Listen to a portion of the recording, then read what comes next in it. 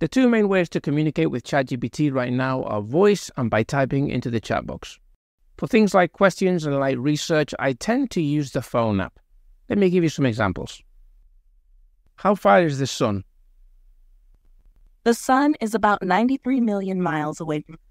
This distance can also be expressed as about 1 astronomical unit, AU, which is the average distance between the Earth and the sun. At what time do trees release oxygen?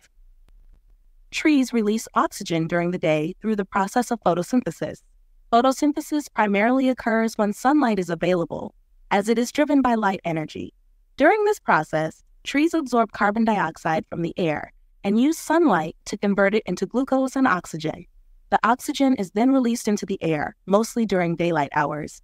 At night, in the absence of sunlight, photosynthesis stops, and trees consume oxygen and release carbon dioxide through a process called respiration.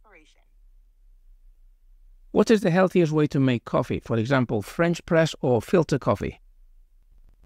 The healthiest way to make coffee largely depends on how it's filtered. Filter coffee, such as that made with paper filters and a drip brew system, is often considered healthier than methods like French press or espresso that don't use paper filters.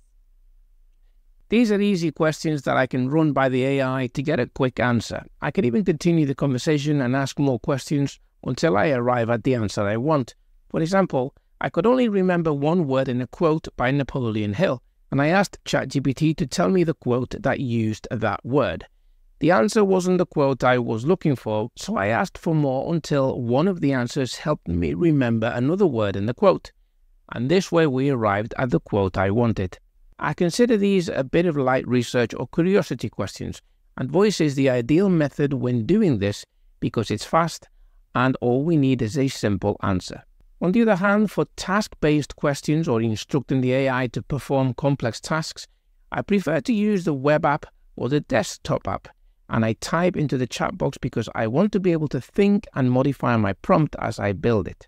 Throughout this course, I will be using the chat box, even for the easy prompts, so you can see the prompts and I can explain the logic behind them. Let's keep moving.